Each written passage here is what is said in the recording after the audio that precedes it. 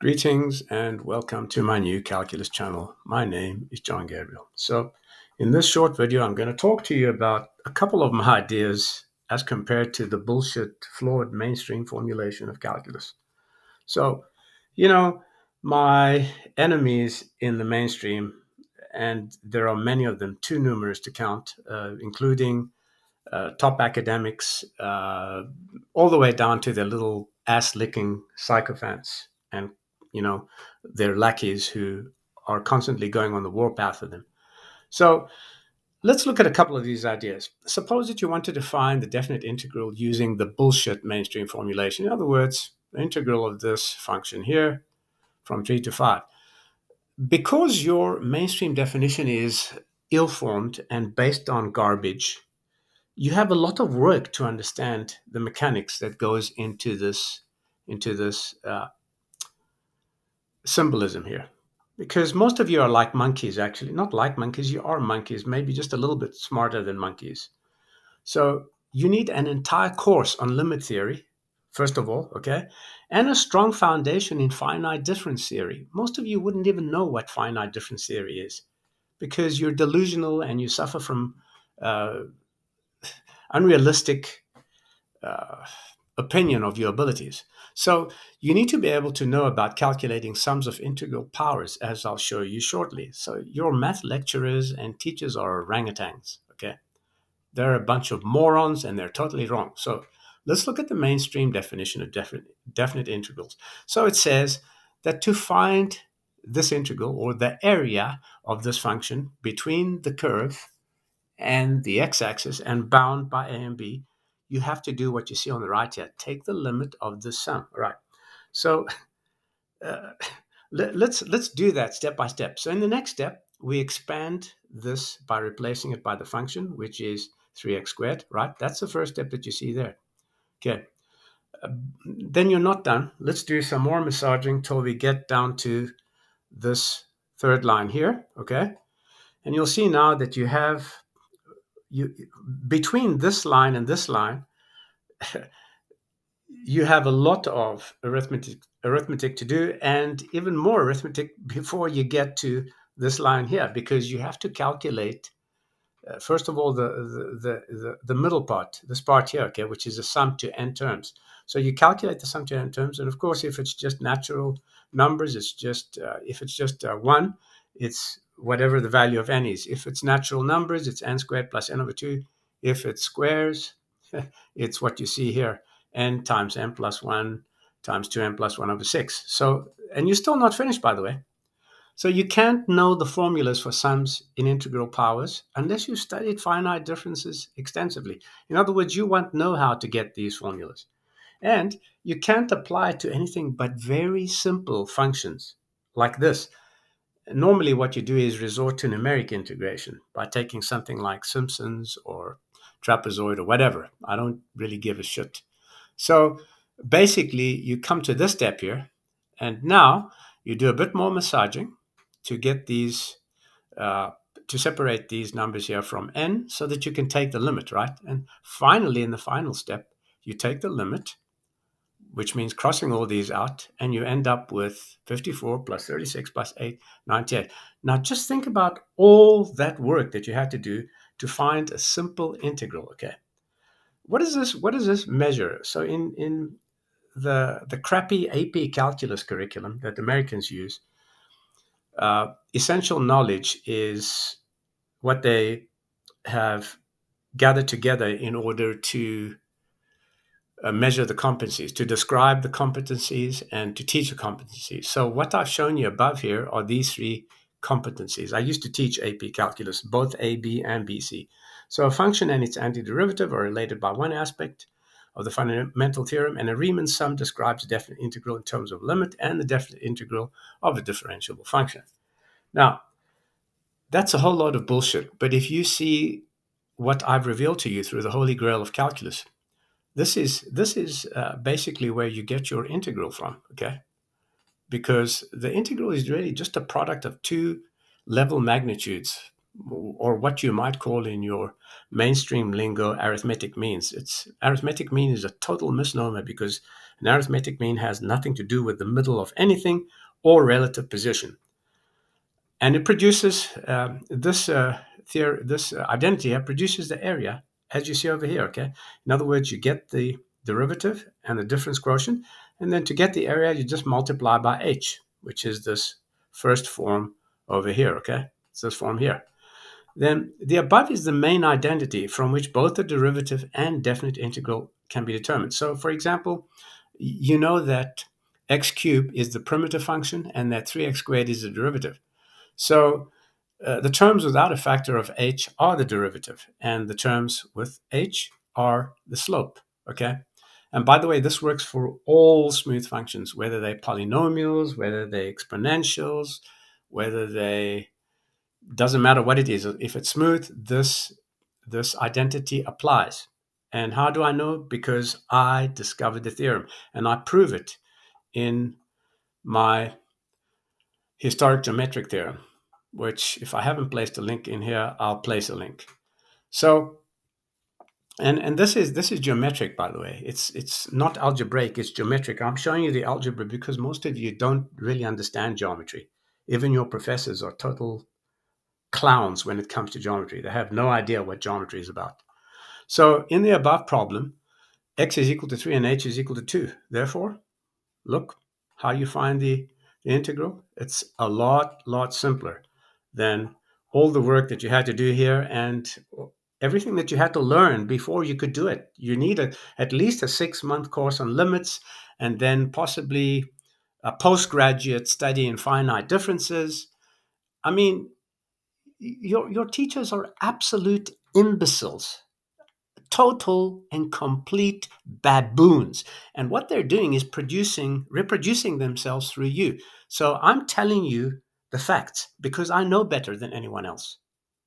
Yes, that's right. I said that. I know better than anyone else. So listen to me, morons, because you will learn from me. That is the first aspect, okay? The first aspect is that it's much easier to integrate and differentiate using my ideas, not your bullshit ideas, because your ideas are like something that comes out of a sewer or a syphilitic brain. Next, my intellectual inferiors have a very complicated method of finding inflection points, but my new calculus handles them correctly. Okay, and so here's one of the questions I compiled for my Asian students when I worked in China. So it basically covers several competencies. It covers decreasing and increasing functions, inflection points, and concavity.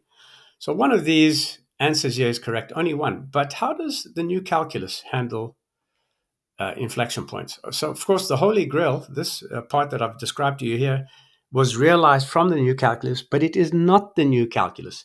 This identity is from my historic geometric theorem, which is based on Newton's and Leibniz's bullshit and actually explains why their method worked.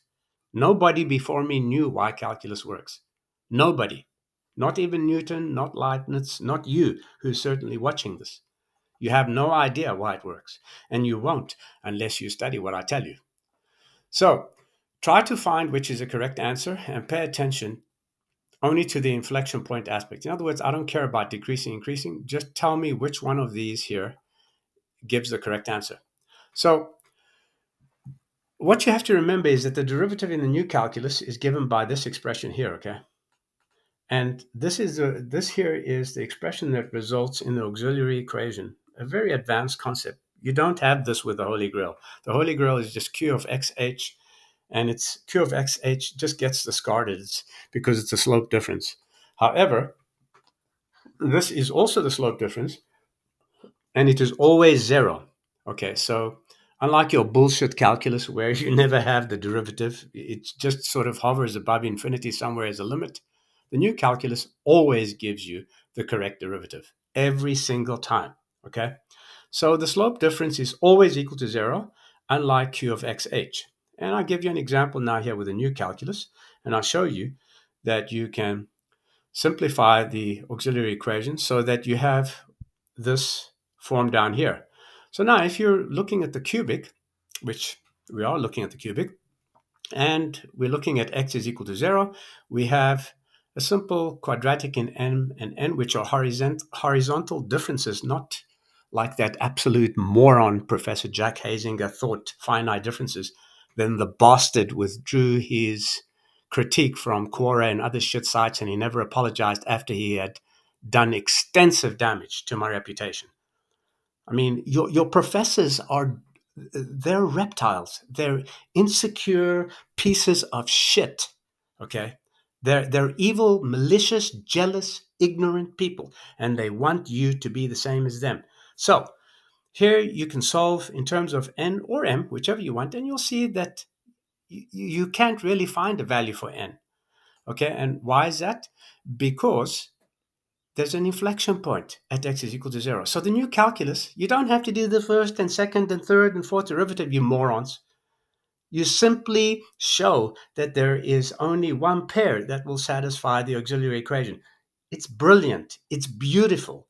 It takes work to understand. That means you can't sit and jack off, you moron, you little piss shit, fresh behind the ears or green behind the ears, whatever they say. You need to study.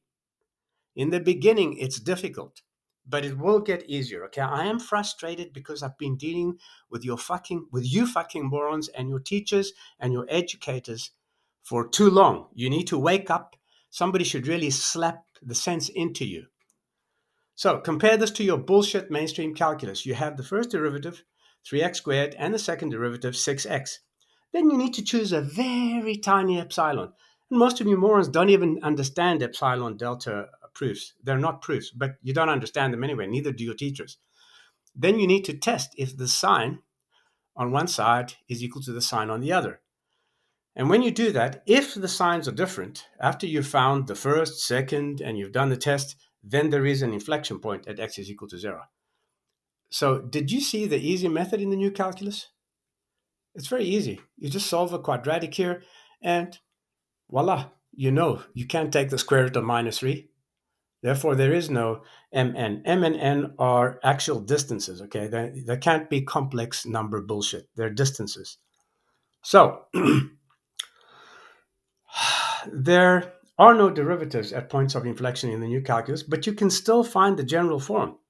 In other words, from the definition that you see up here, you can just ignore q of xmn. In any event, whether there's an inflection point or not, you can ignore q of xmn.